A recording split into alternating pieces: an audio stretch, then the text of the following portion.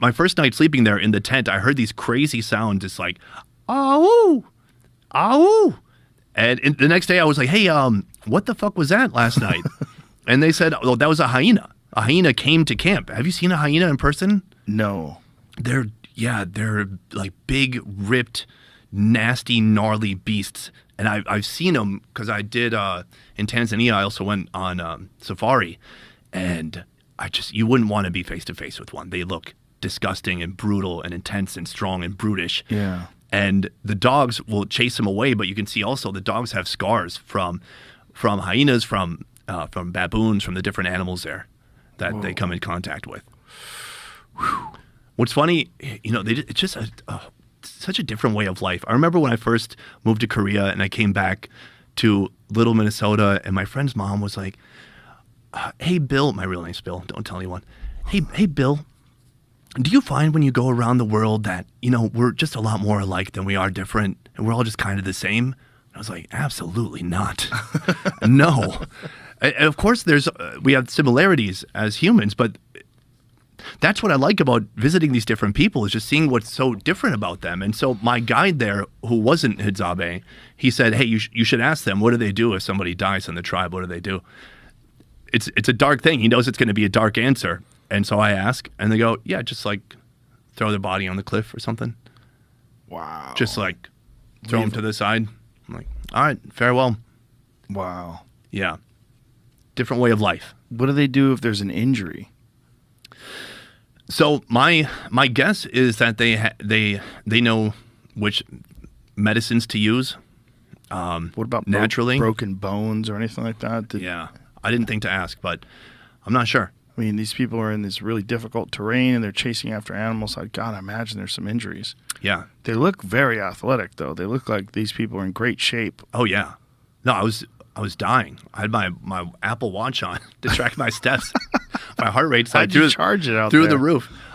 We had brought batteries and stuff out there. Mm-hmm. And these guys they're not breaking the sweat. They're not breathing heavy. They just know the land. They know how to move. Right. They know how to walk. And so when they talk about baboon, that's the big thing. That's the number one thing that they like. And yes. They talk about it because of the taste?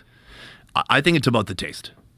So that's one of the crazier things that I got to see this year. Didn't you want to try baboon? I did want to try it, and I would have tried it, and but they didn't get it, and I can't really influence what they're doing. That might be the only primate that I would be interested in eating, because it seems like it's partly a primate and partly a dog. Like hyenas are weird, or excuse me, baboons are weird. Yeah, they got crazy teeth. Yeah, like fangs. Yeah, yeah, and so they either hang out in the baobab trees or in these cliffs where there's a lot of little like kind of places they can hide.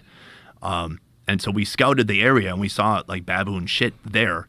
And so like we were hoping they would go back that night, but they didn't. So the baboons must be aware also that they're being hunted by the people.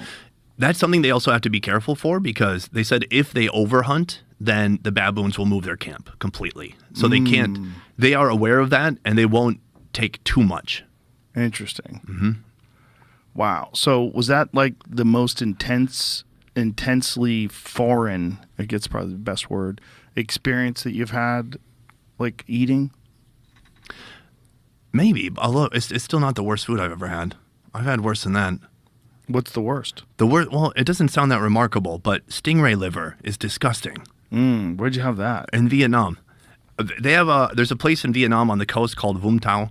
So I live in Ho Chi Minh City or Saigon, and 2 hours from there, you can go to this coastal city and you can get stingray. And we were doing, this is like mid-pandemic. I was so lucky during the pandemic that we had about a year where there was no, like when everything was going to crap here in the USA, we had like a whole year where no one was even wearing masks because they locked it down early, and it didn't spread, fortunately.